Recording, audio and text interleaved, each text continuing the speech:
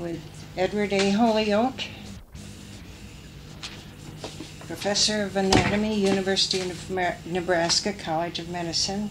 The date is July 26, 1979. I am Bernice Hetzner, Emeritus Professor of Library Science. Dr. Holyoke, I know you're somewhat of a history buff yourself. Would you like to just tell us what you know about the history of the medical center, or would you like to have me kind of prod you with questions? Or I think it'd go a little better if we start if you prod me with a few questions to begin with, and we may get a line of thought started here. Well, you must have decided early on to be a physician, is that correct? Oh, somewhere about the middle of my high school days. And, which would be about 1922 or 1923, somewhere along in there.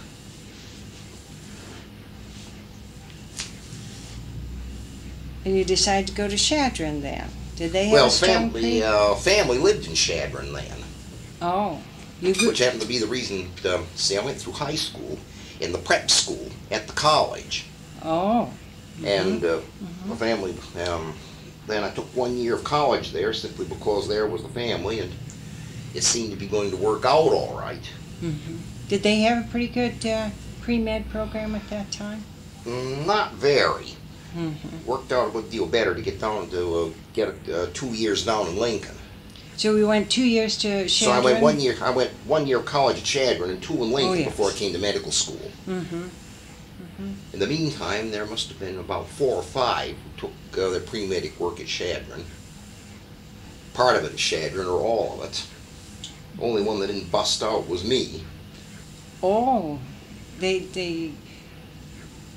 those 5 go on to Lincoln then, or did they? At least 3 of them came down directly from Chadron. I see. Of course, we had a couple of other Chadron boys that had gone to school at Lincoln and come into medical school, and they made it all right. And of course, Perry Tolman took part of his work at Chadron before he came down to the university, and everybody knows the kind of a record he made all over the place. Yes. So you can't blame Chadron for all woes of some of these people. Seems to come back to the individual after all, doesn't it? Well, so then you came to Nebraska, or I mean, your biography says that you received a Bachelor of Science degree from Lincoln. Was that after you had your first year or 2 years? Oh, yes. See, I had 3 years of college credit, and plus the 2 first years of medicine, and that added up to an actual bachelor's degree. And I mean the genuine bachelor's degree, not the Bachelor of Science in Medicine that they were giving. Regular Bachelor of Science. This was granted by the Arts College, not the College of Medicine. But in any case, conferred eligibility for registration in the graduate college, which was the major part of it, the point. Then did you register in the graduate college? I registered in the graduate college at the end of my sophomore year. See, I had a year out between my sophomore and junior years as a fellow in the Department of Anatomy. Is that reflected in your biography? I don't know whether that's reflected in there or not. Well, I think we ought to get that in. You received your master's... Because you notice the master's degree is there. Yes, that was in 32. Yes, I was, well, I was in the department 31, and then during the course of my junior year, I wrote my master's thesis and took the degree in January of 32. What was your thesis on? On the development of the spleen. And then you received your M.D. in 34. I got my M.D. in 34. You see, there's another year's delay there, because at the end of my junior year, I got my faculty appointment and had to split my senior year. That makes it pretty complicated, doesn't it?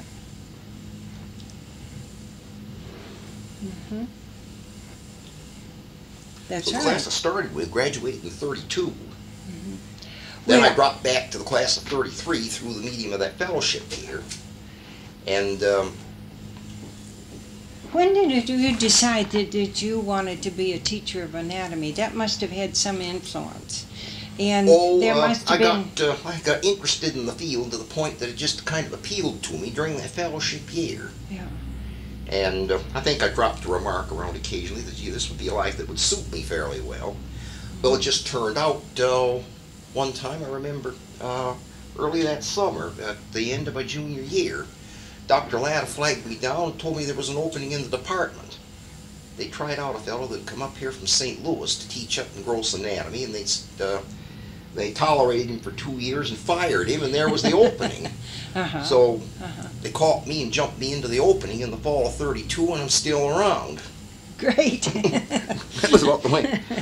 Well, and then I suppose that at this time, with teaching anatomy as a career, one could take the track towards a Ph.D. or M.D. and you well, chose of course, to see, do both. I was up to my senior year in medicine. It was silly not to complete the degree. And I wasn't totally sure at that point that I was going to stay in the Department of Anatomy forever. This was at the bottom of the Depression. Here was an opportunity to get a perfectly good, it looked at those time, reasonably well-paying job, while my pals and classmates were going off into internships where they were getting $25 a month or nothing and going out into practice and being paid in ham and eggs because nobody had any money. That's right. So it looked like an awfully good stopgap, at least, to take in a year or 2 or 3 and see what developed. And future security probably. So it was obviously the thing to do was to complete my MD degree. Then when it began to look as though I was going to be around more or less permanently, in those days it was legal to carry a full instructorship and regular faculty membership of that kind, and be registered in the graduate college at the same time. So on that basis, I went ahead and took my Ph.D. in anatomy. Great. Apparently Dr. Latta had some influence in your decision. The 2 major contributors to my decision, of course, were Latta and Pointer. Latta and Pointer, yeah. Well, we know Dr. Latta pretty well, and we've interviewed Dr. Latta, but we're trying to find out as much as we can about Pointer and his relationships with his students and faculty and administration. Because he doesn't say very much about himself in his papers. Well, Pointer was quite an amazing personality, and probably a good deal more so and a good deal more influential on all the students that went by during his years as professor of anatomy. That's where these old-timers remember him and think of him all the time. Yes. I was in the last class that had him as full-time professor of anatomy. See, Keegan resigned in the summer of 1929, and they promptly put Pointer in as interim dean for, I think he occupied that position as interim dean for about a year, and then was made permanent dean, where he stayed until the end of World War II, until 1946. He was in that office 17 years. Well, from that time on, of course, the students saw him in an entirely different light. It was now king of the campus, which he ran with an iron hand, and this was an absolutely autocratic situation. I mean, Dr. Pointer spoke, and thus it was. He conferred with people. He took a lot of advice, but he didn't go through a committee if anytime he wanted to make a decision or anything of that kind. He'd appoint his own committees and usually follow their recommendations, but when he decided to make up his mind, well, he made up his mind and that was it. And at least at the time I came to school, the dean was almost a single-handed admissions committee anyway.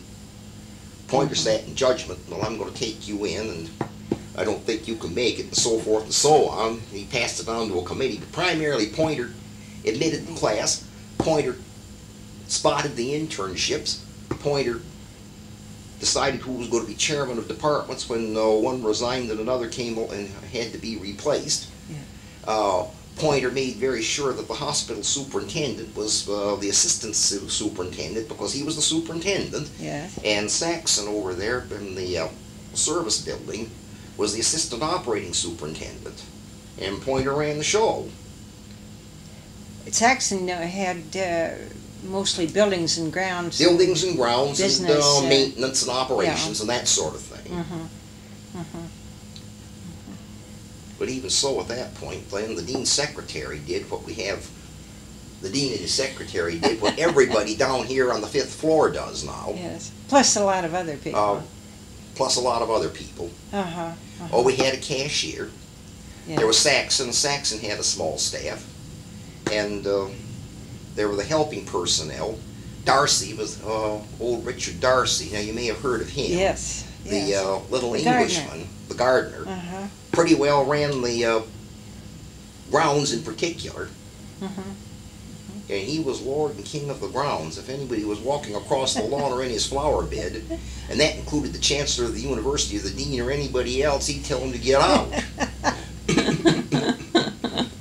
Well, he had a very beautiful garden out here. This campus was a thing of beauty in those days. Of course, we had a nice quadrangle with the driveways coming around, and trees that were growing up. When I first came here, they were comparatively small trees. They were great big ones when they finally cut them down to put up this building. But beautiful canna beds. They were made at the, and the lawn in those days was manicured. So this was really kind of a show place.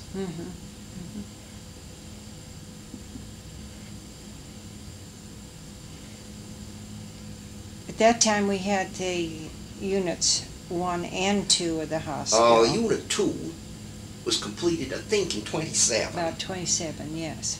That's right, within a year. So that it was there and operational when I came to school. The Conkling Hall, of course, had gone up a few years before. Yes.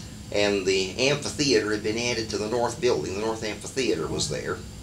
And I had no reason at that point for thinking it hadn't been there forever.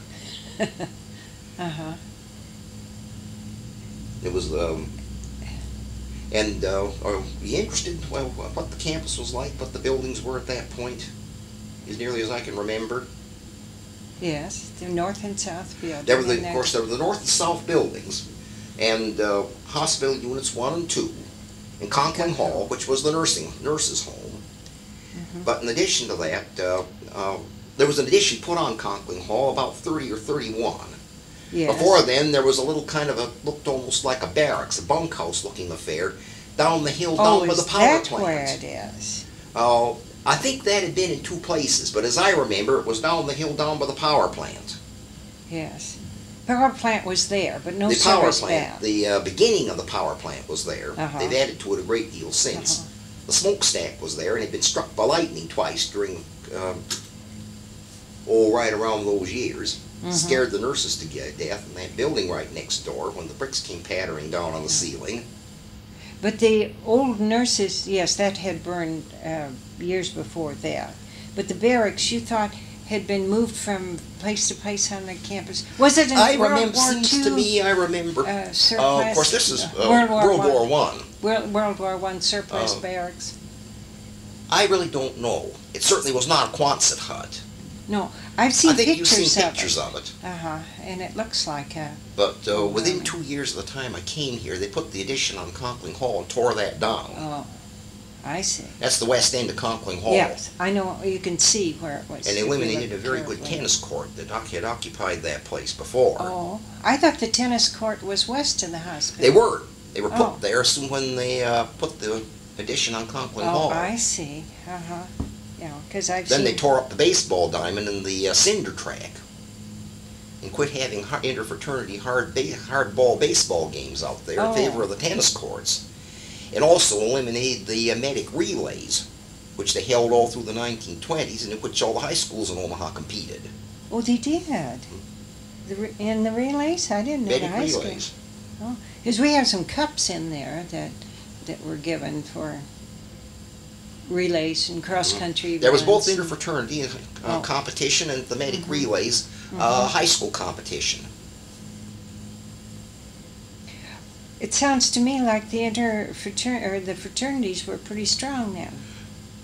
Well, that time there were 5 of them, and between the 5 of them, the membership of each fraternity and the group that belonged to none were about equal. That really, the non-fraternity group just about constituted a sixth group. Yes. Were they organized, the non-Greeks? No, they weren't. Did they all have houses? They all had houses. Wow. And of course, a fair proportion of the student body was living in one or another of those fraternity houses.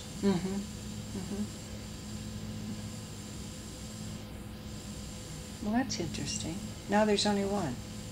No, well, I don't know whether the Phi Rhos still exist without a house, or whether they've actually gone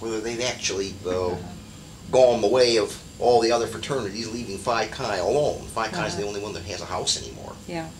Did you belong to a fraternity? Or yes. When I was in medical school, I belonged to Phi Beta Pi, which was one of the early ones to disappear. Had a house down on 38th Street. They had a house down on 38th Street.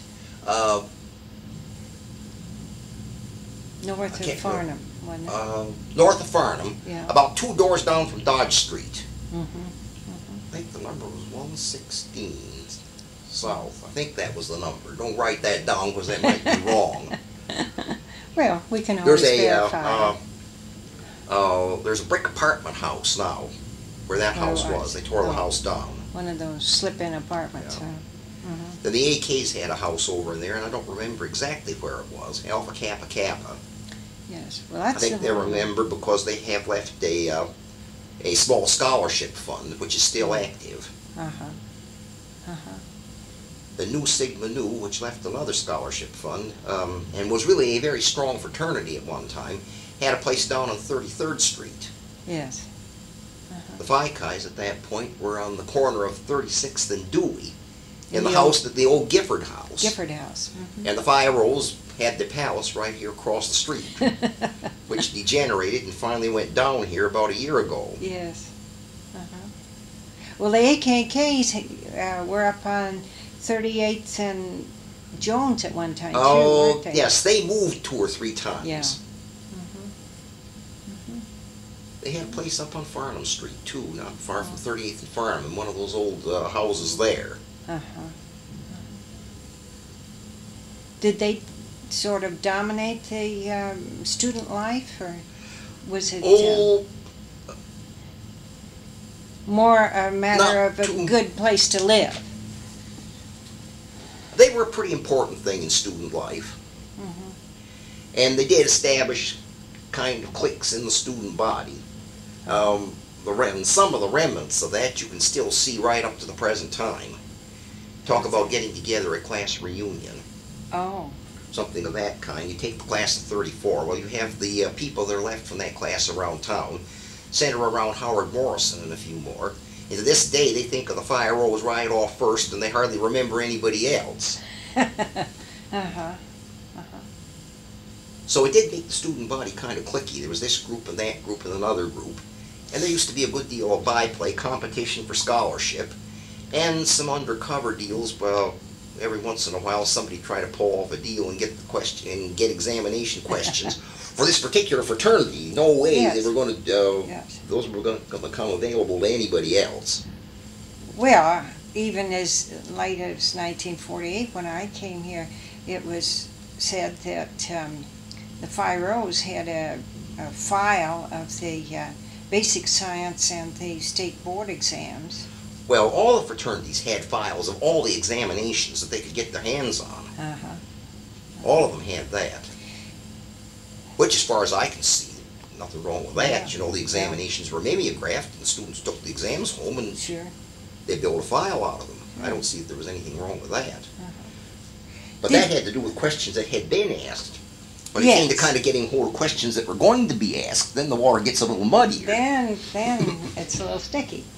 But there wasn't any other student organization, was there, like student council or student AMA or any of those? Oh, the student AMA didn't exist. I didn't think There was so. supposedly a student council, which, as far as I can see, got together.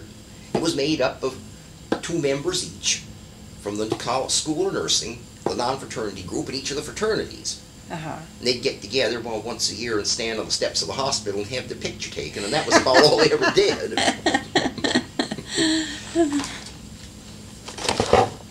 I want to be sure that was working.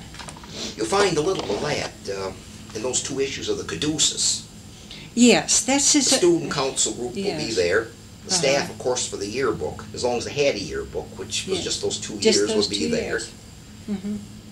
Mm-hmm. Well, and some of those scholarships and so forth were they're listed in the school catalog, which we have, of course.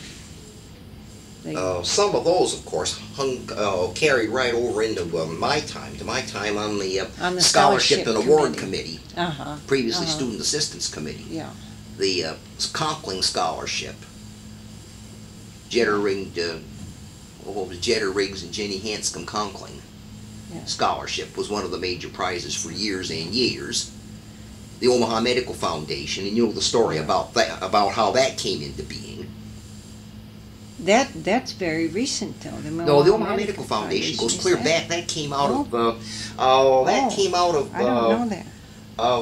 Money that was raised by a group of physicians here in Omaha to buy land that for some reason or other was never used, and they decided to pool it together and establish the Omaha Medical Foundation instead. Now I'm a little foggy on the details there, but Keegan wrote that up. That's in that history of the school in the Caduceus. Exactly how it started. Well, I'll have to check back on that because I wasn't aware of that. You see, that little sketch that Keegan wrote there is a gold mine for information up to 1929. Yeah. Then the article that he wrote in later, about 1965, that he presented at the Pointer Foundation dinner, that wasn't as... I think in some ways that was less complete. I think that was abstracted from the...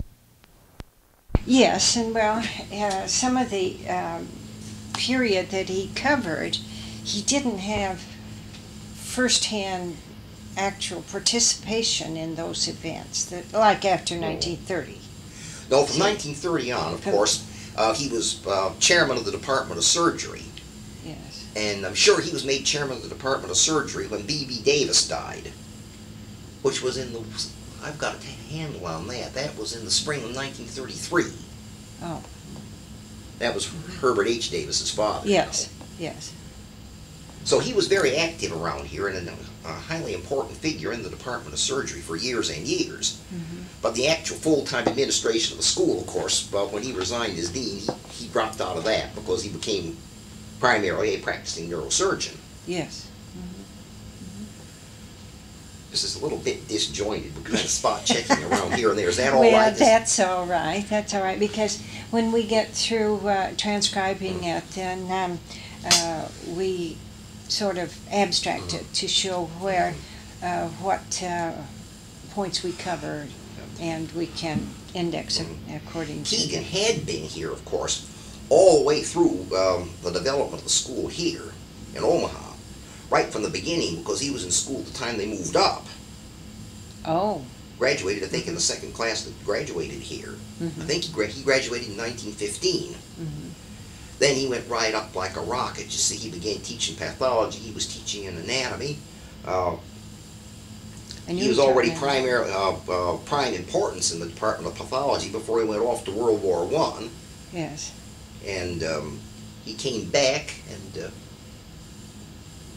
I forget just what positions he occupied there, but when Cutter left, he seemed to be the crown prince. And, no, Pointer was the real crown prince, but Cutter put him in to keep Pointer out, which worked for 4 years, and then Keegan resigned.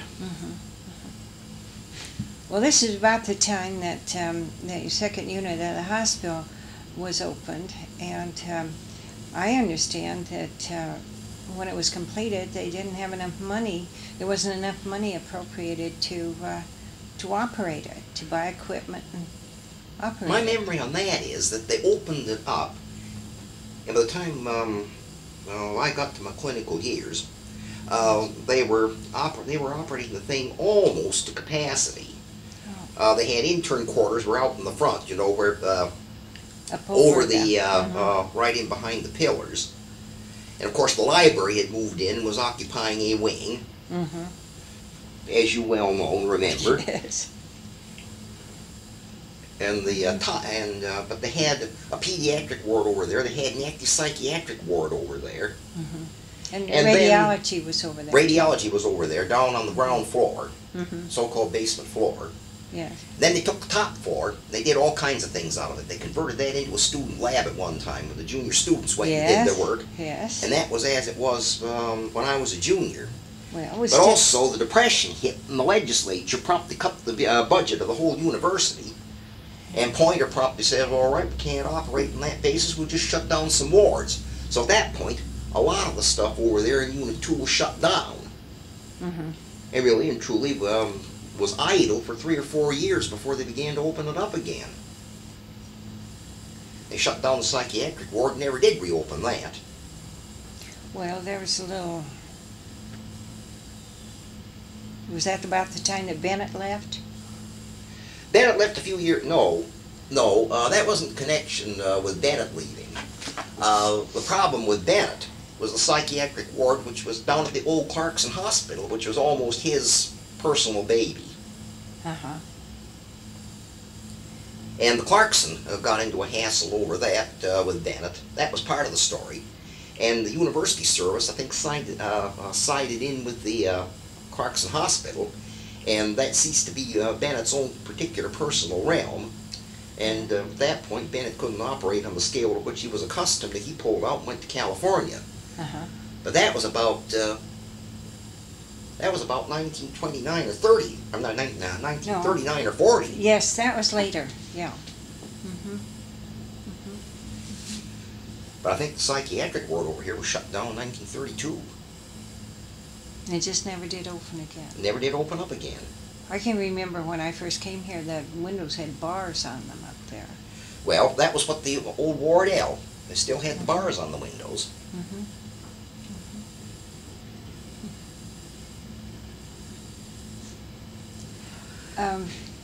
You've served on many committees on the faculty. It looks to me like you've been on student assistant for a long time, on the Scholarship and Awards Committee, Curriculum Committee, Examinations Committee. Anything else that I missed? Those are the main ones. Somehow or other I managed to avoid the admissions committee. For which, quietly on the side, I can say, glory be. I'm glad I never had to face that one. The examinations committee was a rather rough business. It also doubled as a thesis committee. For that was back in the time when the senior thesis was required. Do you remember that? Yes, I remember that. Yeah. Well, they had a separate thesis committee, though. Senior thesis committee. At this time, when I was on it, the examinations committee was also the thesis committee. And it also prepared and administered this comprehensive examination they gave at the end of the senior year. Oh, yes, they had that. I remember that. Well, and this was, when you were on the examinations committee, this was during the war years, 43, 44. That's right. 44, 45. And didn't we have an accelerated program there? At that point, we had the accelerated program. Yes. How did that work out? It worked out all right. Everybody was kind of weary of it at the end, because it was a case of going right around the calendar, right on the heels, of course, of being used to knocking off about the middle of June and coming back late in September. Yeah. And then the June after Pearl Harbor, Yes. after a bit of hassling and getting the thing straightened around, we just picked up the next class that applied for entrance in medical school and started them in June instead of September. Ran them 9 months, which meant they finished that academic year in March. We started right off in the next one, took a class in March. Yes. And of course that wound up in December. Yeah. And it just very appropriately turned out that we were back on schedule again at the end of the war, and we went from there. But that way we ran 4 classes through in 3 years by picking up those summers. it's a little confusing when you want to go back and look at the commencement programs and so because there were forth, two classes that graduated in 43. That's where the double up came. But by and large, these students did as well scholastically as the old program. Oh, except for a few of the classes that were admitted to the program, particularly the last one, where a good many of the students were kind of almost assigned to the program out of the service. Oh. In my land, we had a class there toward the end of the war where I think a number of them figured they were just assigned to medical school and they didn't particularly care.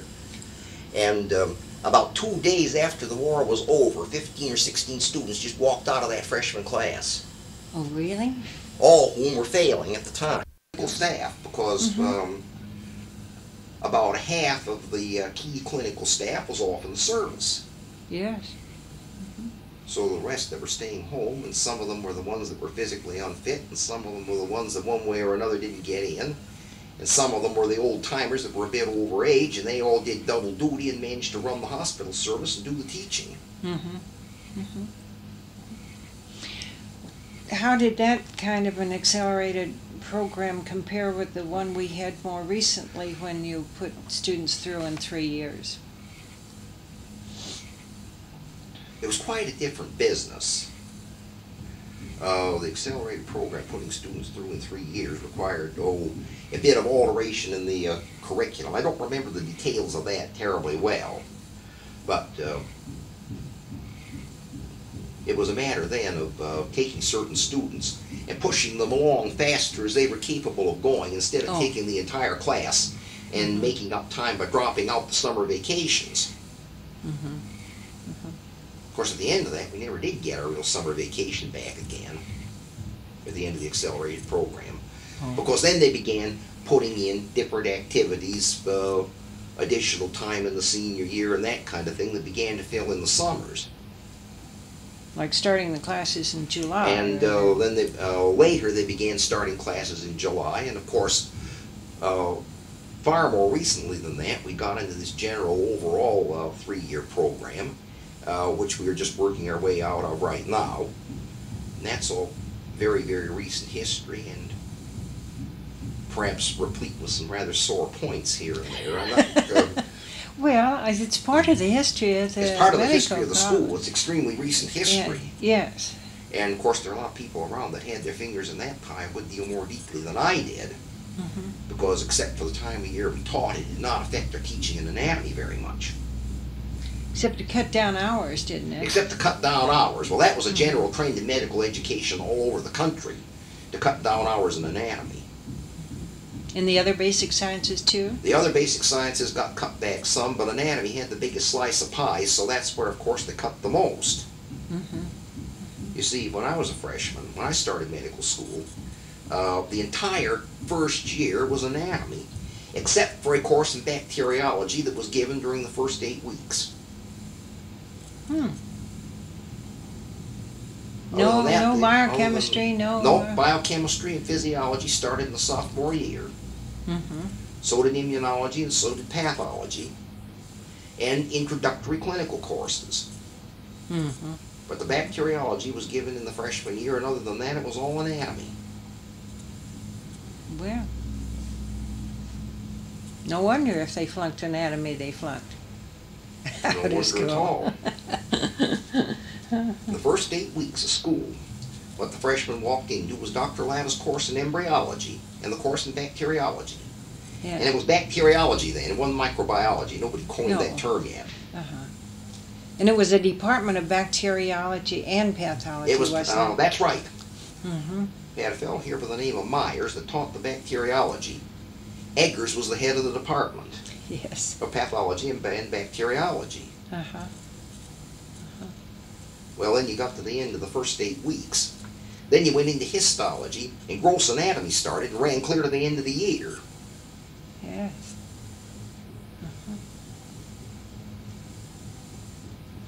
And that was the dominant thing in the freshman year from that point on.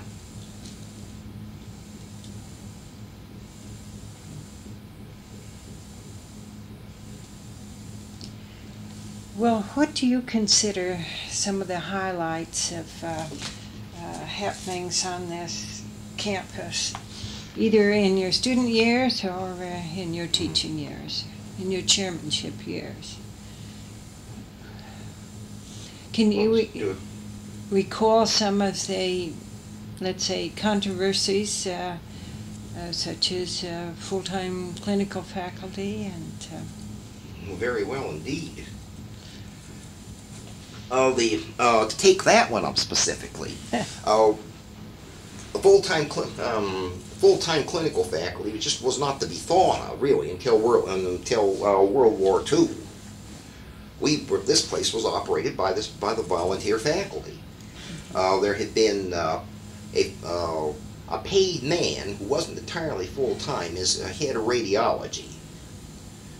That was Carlton Pierce the first year I was here. Then Hunt came and was clear on up till he finally retired. We had a man who was again paid part-time and was around quite a bit of the time up in the operating room as an anesthetist. Oh. Dr. McAvan. And he doubled down at another hospital. And they were paying some of the pathologists part-time. Dr. Joe Weinberg was in the Department of Pathology and doing a good deal of the autopsy service and teaching the course in clinical pathology. Mostly while Eggers ran off and did the pathology out in Emmanuel Hospital instead. But other than that, it was strictly volunteer staff except for the basic science departments. And by current standards, they were all very, very small. Basic science faculty, yes. Let's see, in anatomy, when I joined the staff, that meant they had, as a full-time man, that meant they had, well, 3 full-time people in the department. There was Willard and Lana and myself. And Pointer over in the dean's office who got over once in a while, and Grodinsky was paid part-time to really run the course of gross anatomy after Pointer became dean. And then except for fellows and odds and ends of volunteer assistants and so on, that was it. Because Grodinsky had a private practice, didn't he? Oh, yes. Yes. Well, it seems to me I remember some discussion when I first came here about somebody in child and maternal health being paid by federal funds. Yes, those were the first 2 full-time people that came in. I was going to get to that. And the 2 in question were Willis Brown and John Getgood.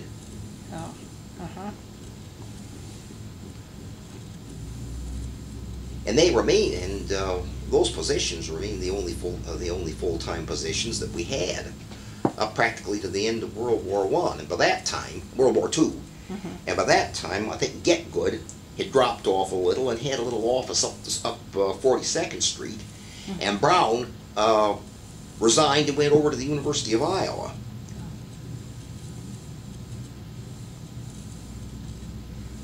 Now let me see. I don't think we had any more. I don't think we brought in very many more full-time people.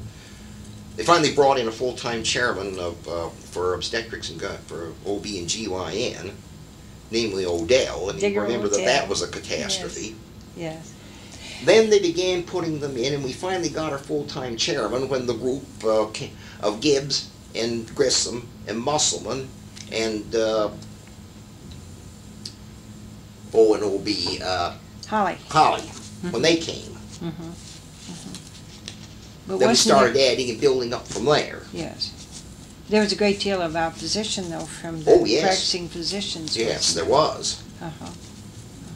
I think Dr. Herbert H. Davis had been paid part-time as chairman of the Department of Surgery before Musselman came.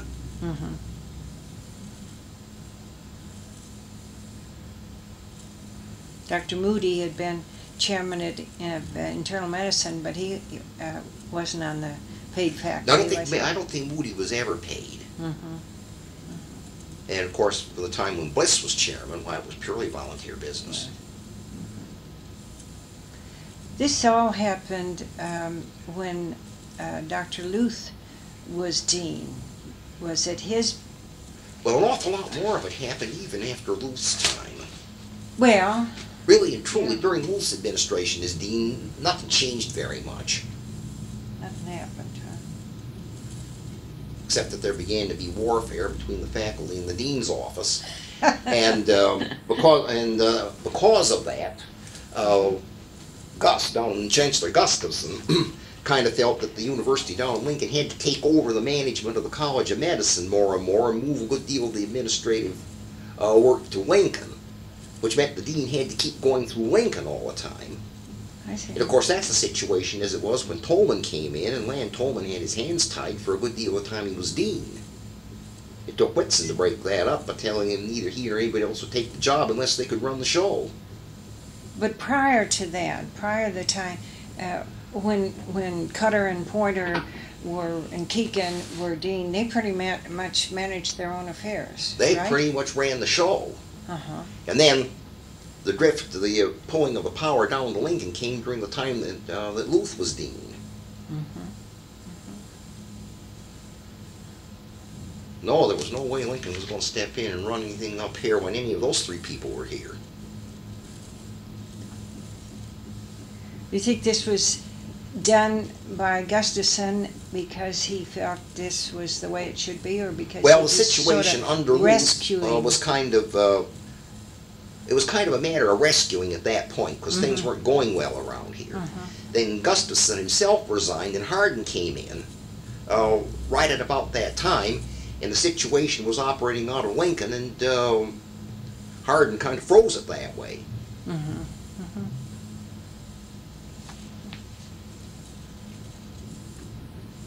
Then I think it made it a little easier for Ben Greenberg to keep his thumb in the pie.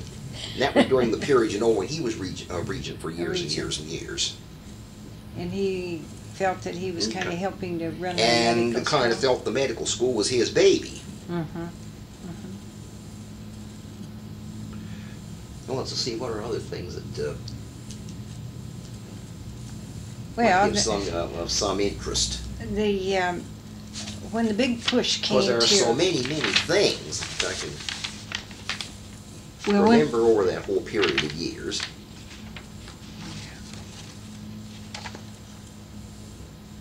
They have to do all the way from people that came and went, to changes in the campus, to changes in the building, to the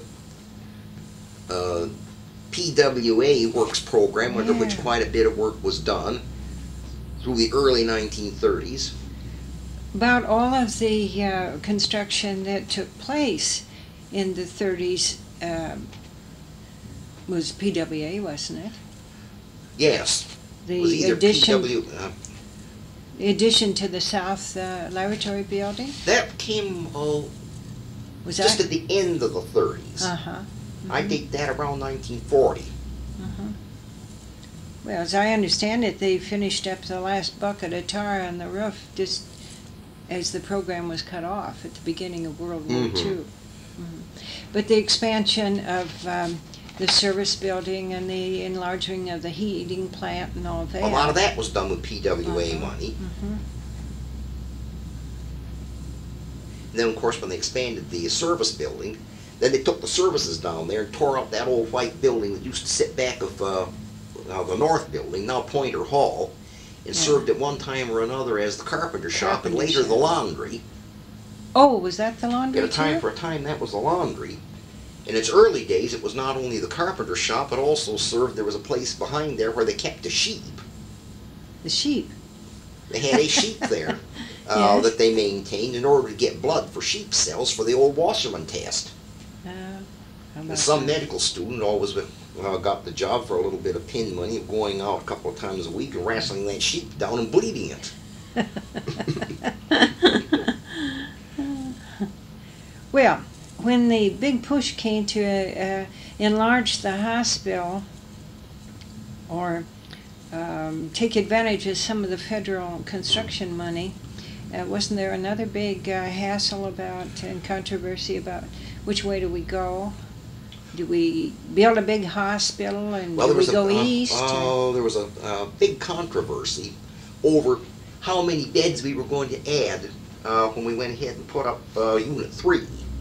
And that finally got resolved by trimming down the size of the unit a bit, but also it involved pulling the clinics the outpatient department, we used to call it dispensary, out of the bottom 2 floors of the south building and putting them under the same roof with the hospital.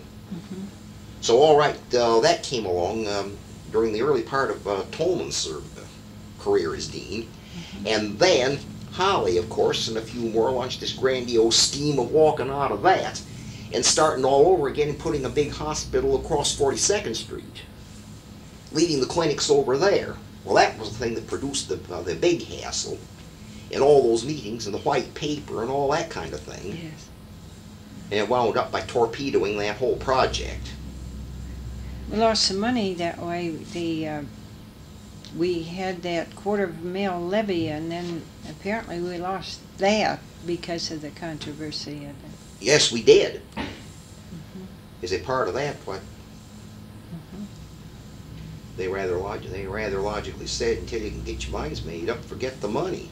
Yeah, we'll give to dentistry. I understand dentistry built their building with what might have been. Now, I'm not sure about that point, but I think that's right, because the timing is about right. Well, this is what George Round told me. And dentistry had been housed in that old wreck of a building that also housed pharmacy. Which had once upon a time, before all that, been the chem lab down in Lincoln. That was way before my time. Has there ever been any really shall we say positive talk about moving dentistry to this campus? It pops up all the time. And of course there's been a big move in that direction. It's just been made. Yes. Not a move of physical plant, but all of a sudden they've transferred the really the administration of the College of Dentistry to the medical center. But I think perhaps the political implications of actually moving the College of Dentistry to Omaha have maybe not many people have memories long enough to remember all the bloodletting that went on when the College of Medicine was moved up here. Yes, and the difficulty in moving College of Pharmacy up here, because they tried that once before in the 50s. There was talk about moving it up here, and it never came about. They built the Lyman Hall down in Lincoln, but eventually it came. Somehow or other, the people down in Lincoln and the businessmen down in Lincoln and all that didn't seem to worry as much about the College of Pharmacy pulling out as they did the College of Medicine. That was a real hassle. It went through the legislature 2 or 3 times, and it finally passed by a very, very small margin. There were a whole group of men here on this campus. Stokes was one of them, I remember. A.C. Stokes were highly active in getting that done.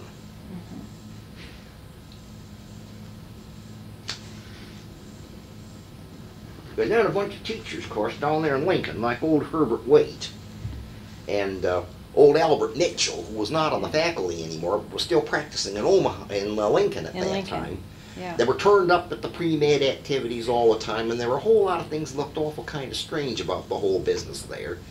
It suddenly become perfectly natural when you realize they were on the other side of that whole move, and were sort of left behind when the medical college pulled out. And also Orr. I was going to say, didn't Orr have something? Oh, Orr had a great deal. Yes. It left, of course, a lot of feeling between Orr and Pointer, because they had been partners when Pointer started practice before he moved off into anatomy. And the ferocious warfare that went on forever, primarily between Orr and Lord.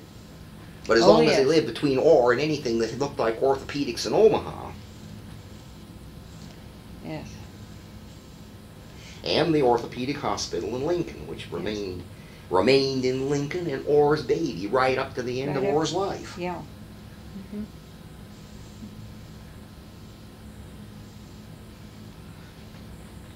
We didn't have any help from Creighton either. No, we didn't.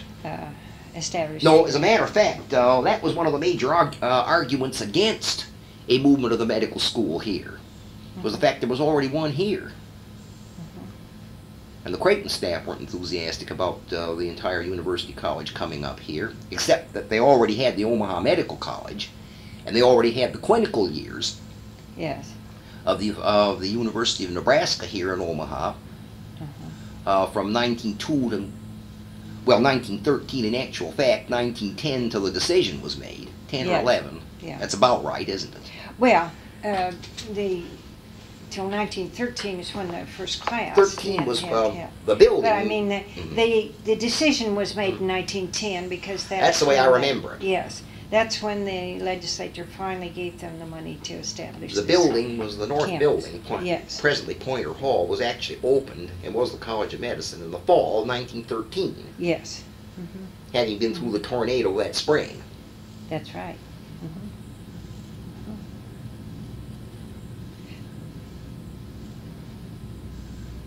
Well, sometimes it seems as though the controversy is hardly settled now as to medical school here or there.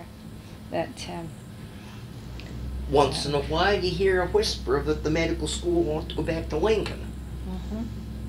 Well, there's no way you can imagine it with the plant we have here now at the medical center. No. But a great many of the reasons for taking your medical school out of the lap of the university and putting it in the neighboring, much larger city, those reasons largely cease to exist anymore. Yes, the big argument was the availability of clinical material to the indigent patient. And working on the supposition that the university hospital was an indigent hospital, yes, and that the clinics were a place for indigents. Yes. That's how the whole thing ran. Yes.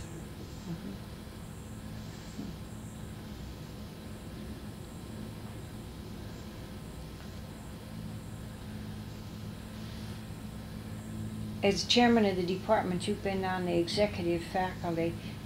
Were you on the executive faculty as an elected member before you became chairman of the department? No, they weren't. I don't think there were any elected members at that point. I can't remember when they had. No, I first went on the executive faculty as chairman of the Department of Anatomy. Well, they had some odds and ends of additional positions on the executive faculty. Well, they had before that point, and representatives and so on. Volunteers and so forth. I ought to remember that a little bit more precisely because it was along about that time that the group of 4 of us rewrote the rules and regulations for the faculty that were not too different from the ones they're about to scuttle right now. A group of 4? There were 4 of us. What do they call it? A committee of what? From What the, kind of a I don't remember. It was an ad hoc committee to revise and rewrite the rules and regulations for the faculty of the College of Medicine. And that committee consisted of myself, and McGugan, and Musselman, and Grissom.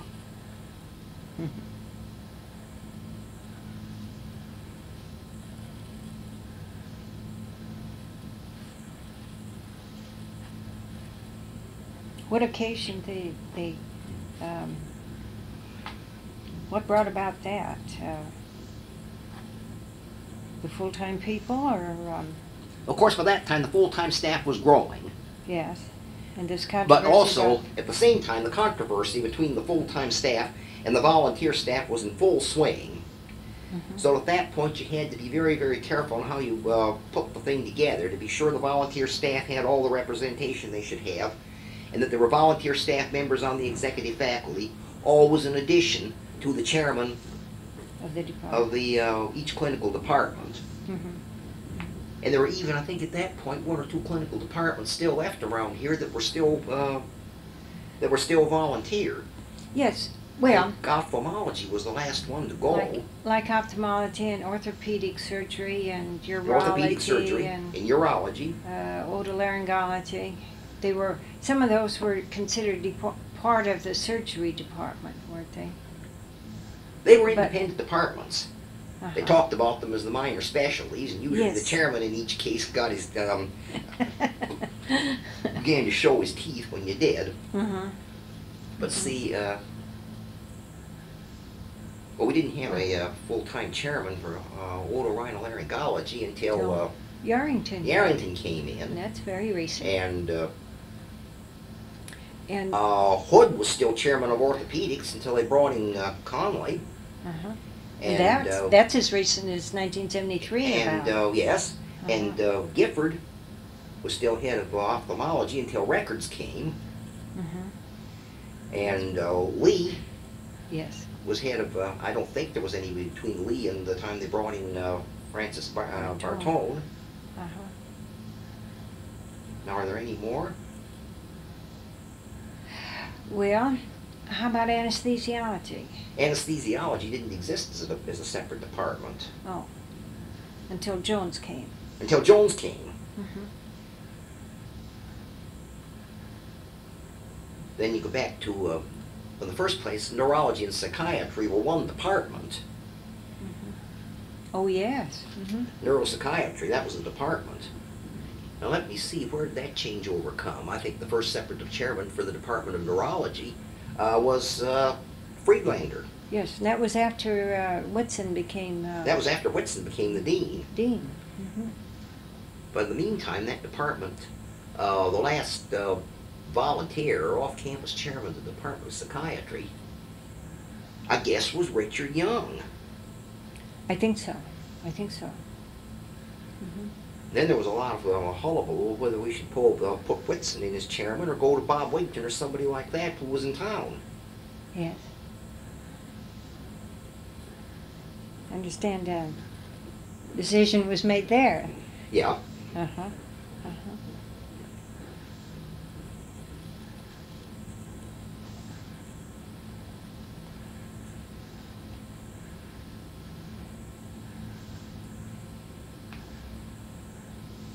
Well, when did we start to have a great deal of discussion about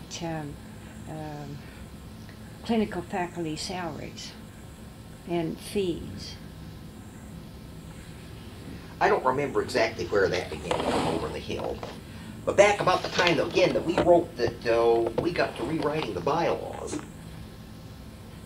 with nothing specified in the bylaws or rules and regulations, this compromise came up but 1/6 time.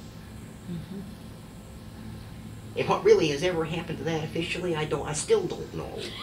It's just kind of disappeared. Kind of vanished into the current controversy over professional fees and what should be done with them and all that kind of thing, which is still bugging the place. Yeah, and causing feelings. Doesn't seem like it has settled much. Where do we stand now with the Pointer Foundation? The Pointer Foundation is down to the point now where, in the first place, it supplies books within the limits of its fund, primarily on anatomical subjects for the library, and within the last couple of years has begun awarding a prize, a $100 prize plus a plaque, to the leading student in anatomy in each freshman class. Oh, that's nice. And that's just about what the Pointer Foundation does now. We still exist as a foundation. When we finally dropped off the Pointer Foundation Fellowship, it looked as though we were going to completely deplete the resources. We got over into that kind of activity. Then about 3 or 4 or 5 years ago, we had a meeting of the Board of Trustees, and at that point we'd about made up our mind to liquidate, to close the foundation.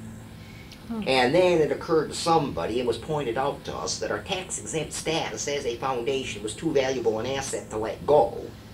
And that's the reason why the things continue to operate, but it's operating very, very much on just the income from its present assets and an occasional contribution. There's no prospect at all that anybody will ever make a big contribution to the Pointer Foundation and throw it back into the business of sponsoring fellowships and that kind of thing anymore. Fellowships are so expensive now. In the first place, there's you have to have, do a little mental arithmetic here, but you're talking $10,000 or more for a fellowship. Yes. And to generate $10,000, you're talking about well over $100,000 to produce the income. And land, the Pointer Foundation never did have $100,000. I think the maximum that the foundation ever had was something like 40.